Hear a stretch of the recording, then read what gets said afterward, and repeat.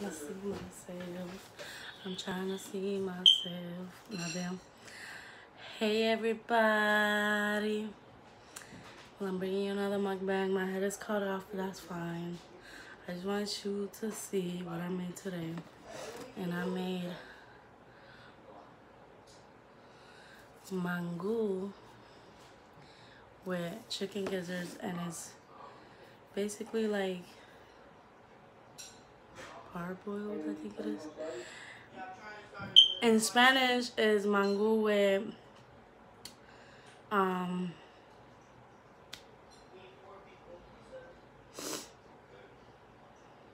something guisado. Oh my god, I always forget. Wait, hold on. Let me see if my TV is on. Because I had Googled that. Oh, mollejas guisadas. That's what they're called. Mollejas guisadas. And my hair looks kind of like black. Because I just washed it today. Anyways. Usually I don't do this, but today I'm gonna say a prayer. And then we're gonna start eating. Thank you, God, for everything that you bless us with, God. Thank you for being able to have a meal every single day. Thank you for everything that you bless us with, Lord. In Jesus' name I pray, amen. I hate praying because I don't know how to. And people always say, oh, like, you just pray. But I don't know. Like, I don't know sometimes what to say. But anyways, let's taste the mango. And it has a little bit of onion.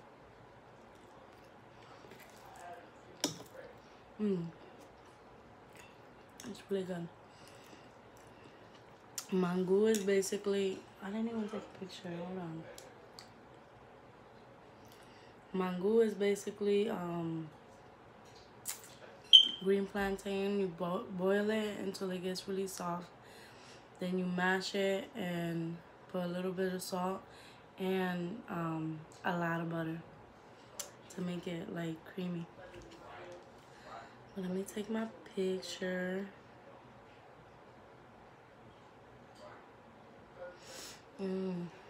It's really good. I'm gonna show you guys again what it really looks like. Hope you guys can really see it. And the chicken gizzards take like about like 2 hours to really make, because they're really chewy. If you cook them until they're cooked, they're really chewy, but you gotta keep boiling them.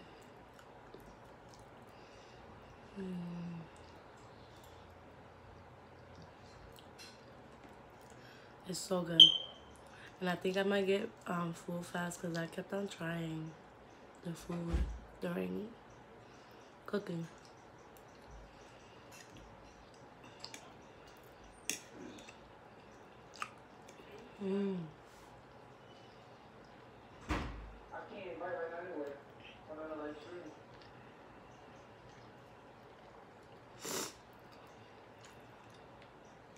They say when you're low in iron, it's good to eat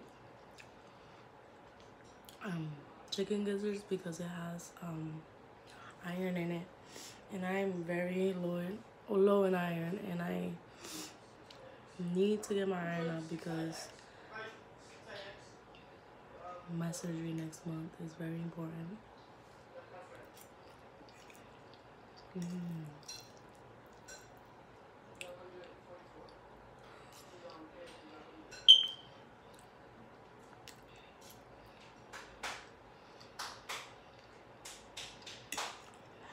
So today, I'm gonna be talking about when I came back from Puerto Rico. Well, I was born in Massachusetts, but I lived most of my I guess like baby life and toddler life, and when I was in PR.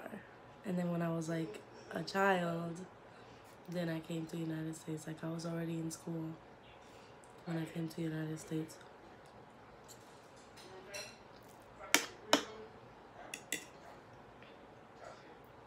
It has peppercorn in it, so but it's so good.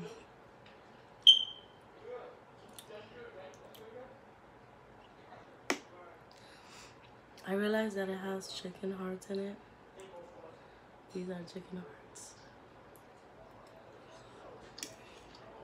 But it tastes like chicken gizzards. It's so good.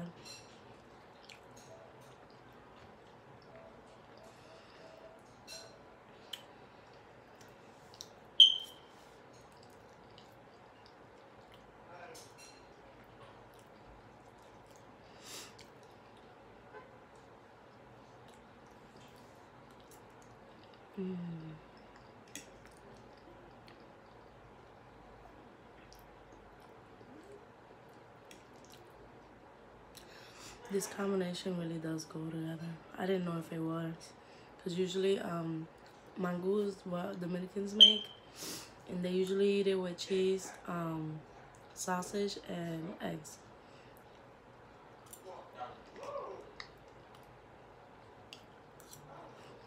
And they eat that for breakfast.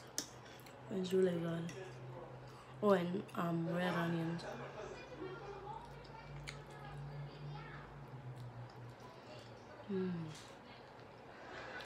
I'm not Dominican, by the way. I mean, obviously, I'm Puerto Rican, but their food is really good. It's kind of similar, but it's not a lot of things. Some things are different.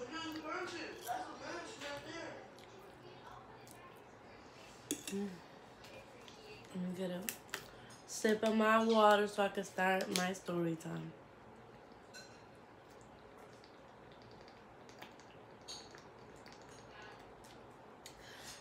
So if a lot of y'all watched my videos before, you would know that originally I was born in Methuen, Massachusetts, and then I lived in Lawrence, Mass for a little while, and then my mom went back to Puerto Rico to live with my father and my grandmother, and we lived there for a lot of years in Puerto Rico.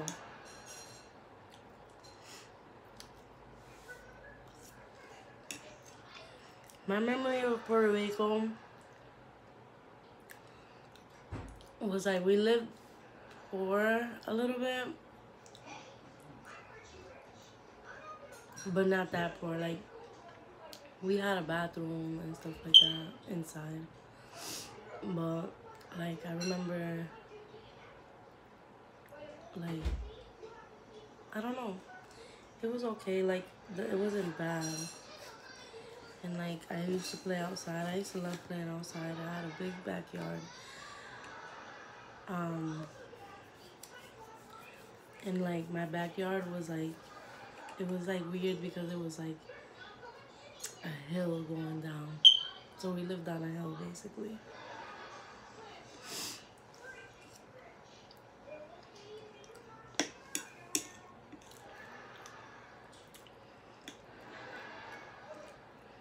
But when I was younger, my mom and my dad broke up, and my mom decided she was gonna come to the United States. I was about 7 years old because I remember I was in the first grade already. I graduated first grade because they do a graduation for first graders in Puerto Rico. In the United States, they don't do that, but out there they do. I think like in the United States, they do like kindergarten graduations. Out there, they do first grade graduation.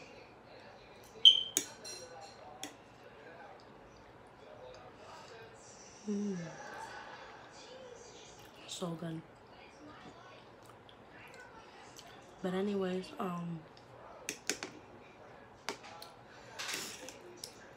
my mom moved us to Lawrence. Actually, we lived with my uncle for a little while, and then she she and my uncle made it possible for us to have an apartment. Like, he didn't get the apartment for her, obviously, but he helped her look for an apartment and stuff, and then we had moved to Lawrence. I don't know where he lived at. I think he lived somewhere else, but like close to Lawrence. And then we ended up moving to Lawrence. And we lived there for a couple of months. I don't know how long. And I really like Lawrence because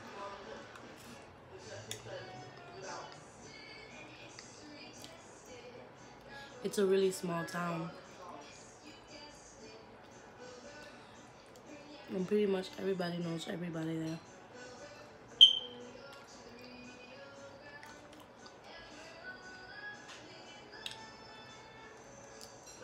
We lived there. And I remember like my cousins used to visit a lot because they all live in Lawrence. Mm. Mm. I feel like I'm getting full. We all lived in Lawrence, and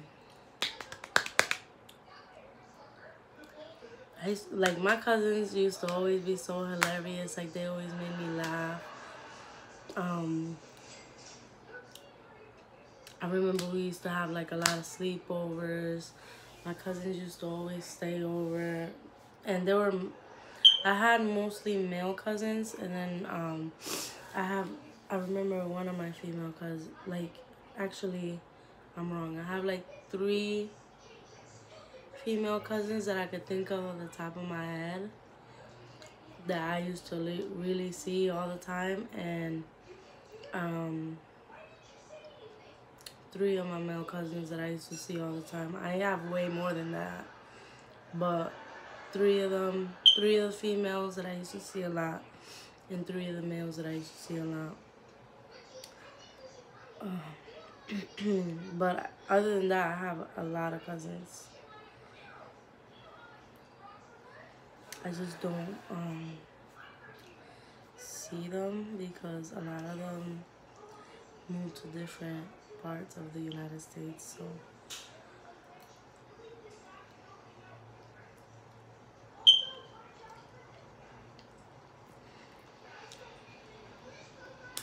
but that's another story.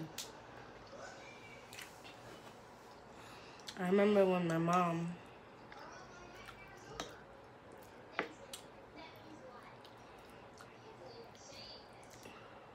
met her ex-husband, which was my stepfather, and we ended up moving from Lawrence. We ended up moving to Springfield, which is where I live now. And I was so sad because I was leaving my cousins behind, and I already had made a big move, which was from Puerto Rico to Lawrence, and then from there we ended up moving to Springfield. So it was like, I was so sad. Like, I was like, are we gonna move again? Like, am I gonna like it there and then move again? But we ended up staying in Springfield, and we obviously we've been living here for a lot of years. Excuse me. Today I had like the hiccups. I don't know why. But my mom ended up moving in with my stepfather, and we lived in Springfield for a lot of years, obviously. But I remember moving into this house, and we lived there for a lot of years. Like, we lived there since I came from Lawrence all the way up to I was about 10 years old. So it was a couple of years, I guess. It felt like a lot of years because obviously I was younger, but it felt like a long time. And I remember when I first moved here,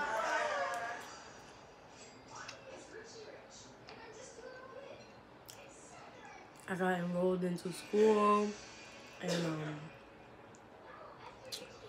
but I was in Springfield around the summertime, so like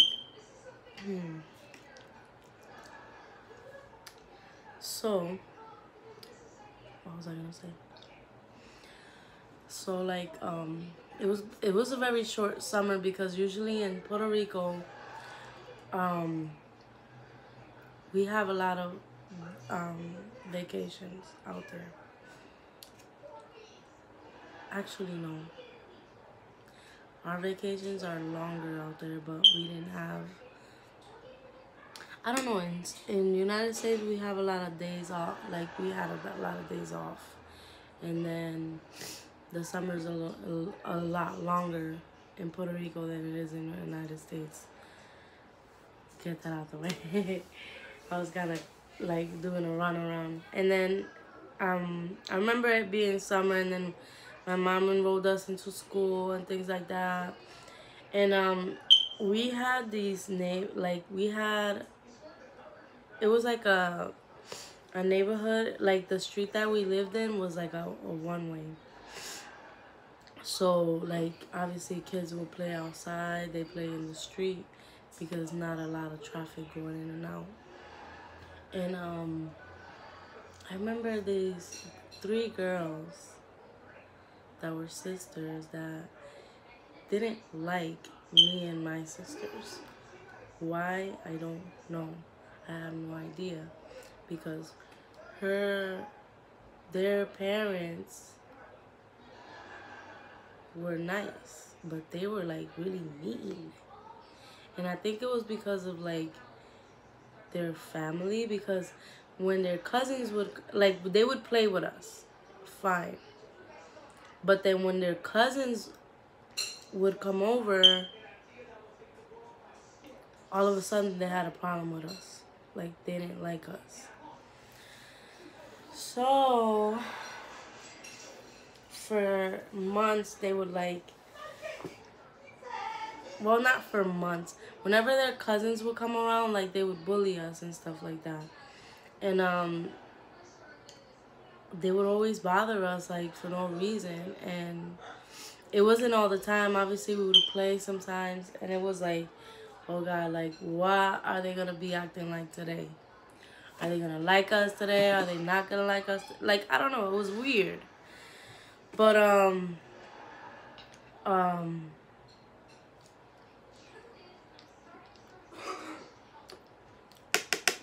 I remember, like, one day we were coming out of school, and mind you, I was one of the middle sisters. I was one of the middle sisters, but the older middle sister. So it was me and my sisters walking home from school, and we would always see the 2 older girls, because one of them was like in kindergarten and the other ones were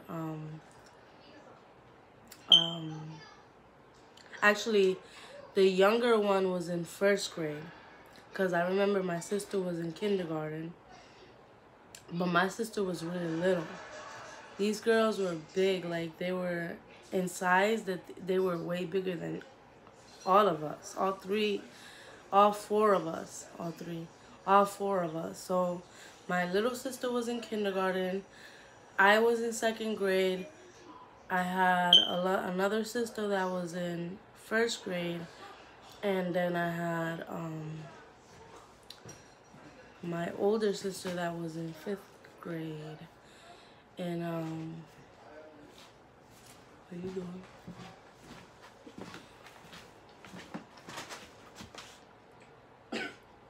whatever. So I remember coming down the hill one day, and they came to us and they started bullying us again. But it was the two older sisters that we would always see, because me and my sisters were we're in the same school. Those two older sisters were in middle school, and we would walk home down the street, like we would walk down the hill home, and we would always see them, or we would always sometimes see them outside, like waiting for us. And that day, they were outside waiting for us like they normally do. And they started bothering us. And I always felt like, I didn't feel afraid. I just felt like I needed to protect my sisters.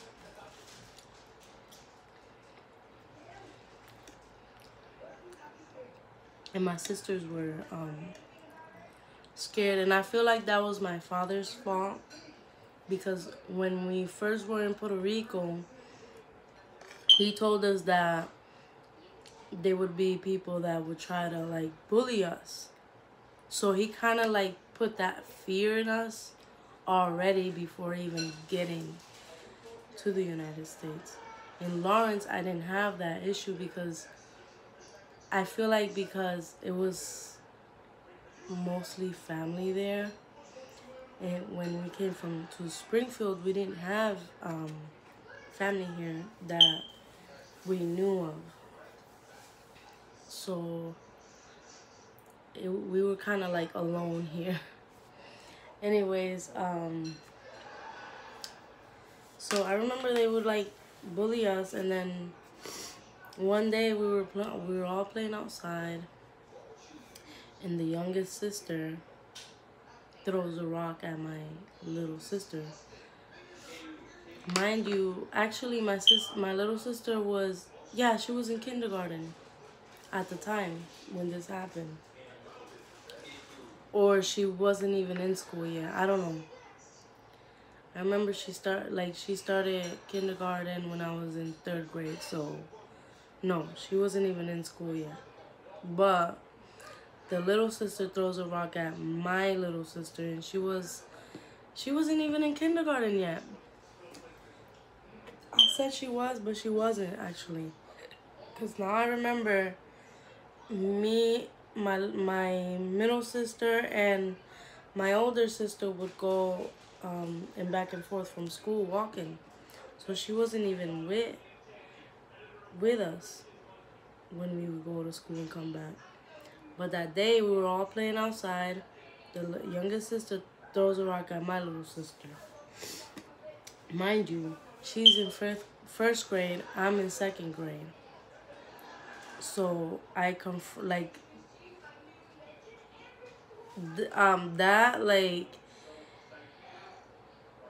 that was like the first time ever feeling this anger come inside me, like this. I gotta protect my sister. And I confronted her. Mind you, I didn't know, she didn't know Spanish. I didn't know English. So I went to her, and I remember her sister telling me, it's funny because I understood them, I just didn't speak their language. I didn't speak English at the time. So I remember like one of the older sisters saying that to let them fight because she was in 1st grade and my sister was younger and I was older than her. And I told her, and she's in 1st grade, I'm in 2nd grade. She's way older than my sister, actually. And they weren't having it. Like, it was the the 2 middle schoolers against me and the young, Let me rewind. It was the two middle schoolers, the one in first grade against me. Because my sisters were fighters. They're very like very loving, very like they don't fight. And I didn't either at the time. But like this anger came over me when I felt like my sister was in danger. So in that moment that she threw a rock at my sister, I think I punched her in her face and gave her a fat lip. The other one, because they all came towards me, I hit her with a stick. Like I grabbed the stick and she was still coming towards me and I hit her with it. Like I was not gonna stop. Like it's either me or you. So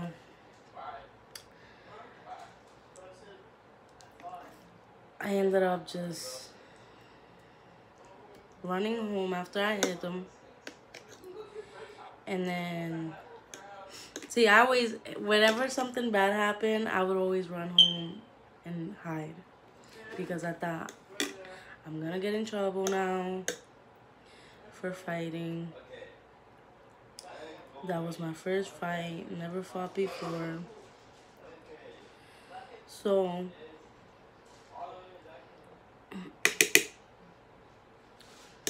sorry,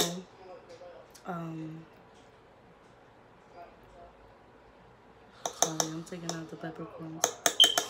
I'm gonna take another bite before I finish my story.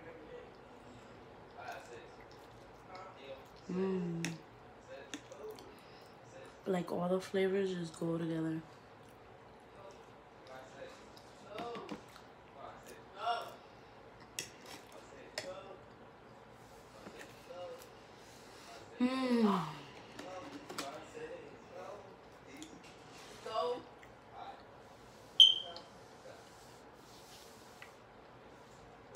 So,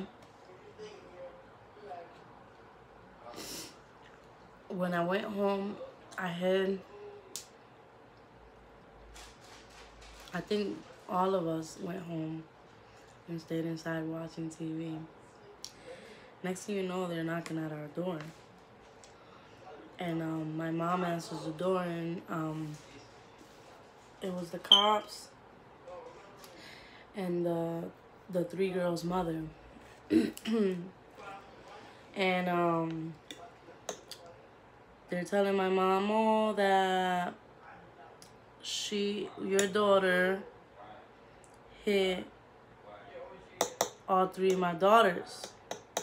And when I looked at them, one of them had a busted lip. Like I know for a fact one of them, which was the oldest one, had a busted lip. So my mom calls me outside. She's like, why are they saying that you hit him? I come outside and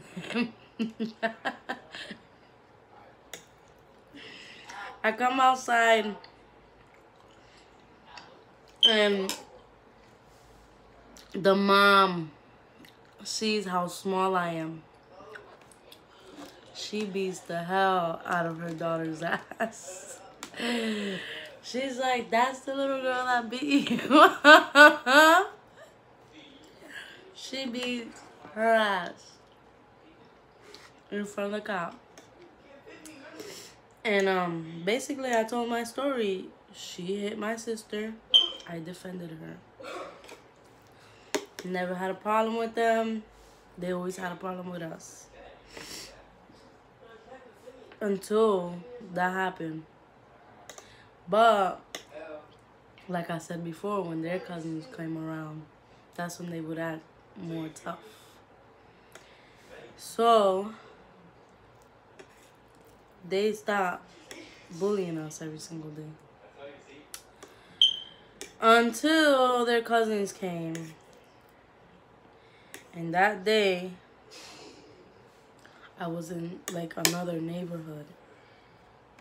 And I feel like it was a setup. Because when I was in that neighborhood, I was playing with my, like, I had male friends, like they, I don't want to say boyfriends because then people think that I had boyfriends. I had male friends basically, and they were all like around the same age as us and stuff. And so I was over there playing with them.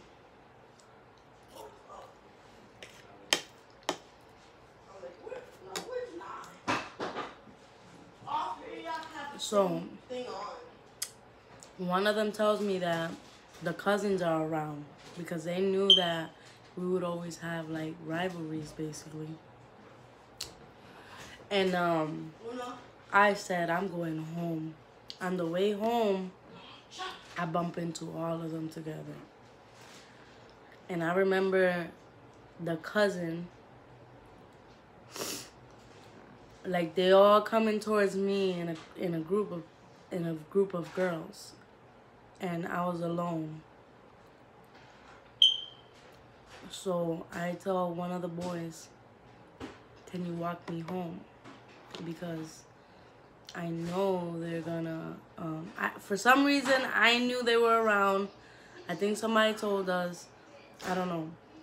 I don't remember exactly, but I remember walking home with one of the boys, and mind you, the boys were all brothers too. So we're walking home, and the cousin comes up, steps to me, and she gets in my face, and I did not back down. I got in her face. And I remember all the brothers came out of nowhere. And the brothers were like, if y'all touch her, we're all gonna fight you. So I feel like they just stepped back basically and was like, you know what, I'm gonna let you be. Trying to act like whatever, like it was whatever, like I'm gonna let you be, da da. So we did not fight, but I felt scared, but I did not back down. Like I was ready for a fight. But after that, like I never had to experience that again. Like once I asserted myself, they basically backed down. They stopped messing with me and my sisters. So from then on, everything was good. And then they eventually moved out of the neighborhood. So everything got even better. But anyways, you guys, that's my story for today. I hope you enjoyed it. And I hope I didn't lose you anywhere because, you know, I have ADHD. I have ADD. I lose myself sometimes. Anyways, I hope you enjoyed the story. Please subscribe to my channel, like and share, and comment down below what do you want to hear next. What stories do you want to hear? What do you want to know about me? But please subscribe to my channel. I appreciate everybody that has subscribed already. I appreciate everybody that watches. I love when people comment. Anyways, thank you and have a good day. Bye.